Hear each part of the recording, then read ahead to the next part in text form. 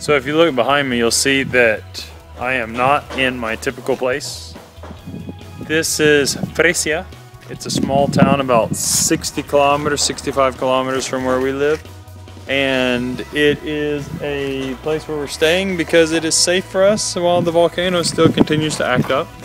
Here I have the trooper, of course, because, well, it runs and that was our way of escaping, so I had that with me. And while the volcano going off has not been by any stretch of the imagination pleasurable, it has been good for me in the sense of getting stuff done on the trooper. Why, you may ask? Well, two reasons.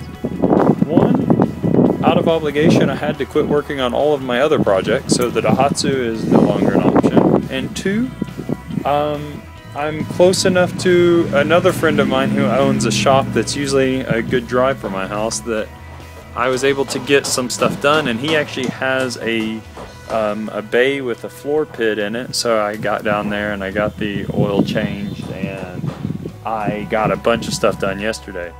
I got the oil leak fixed on the turbo so it no longer leaks. I got the oil changed.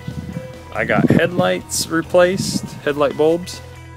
I got the auxiliary belts replaced on the front after I broke one off-roading in the ash when people clean their houses on Sunday, the past Sunday. So I've actually got quite a bit done, and for the moment this is how it is. I mean, I have plans hopefully in the next week or two to have the CV axles packed, cleaned, and rebooted.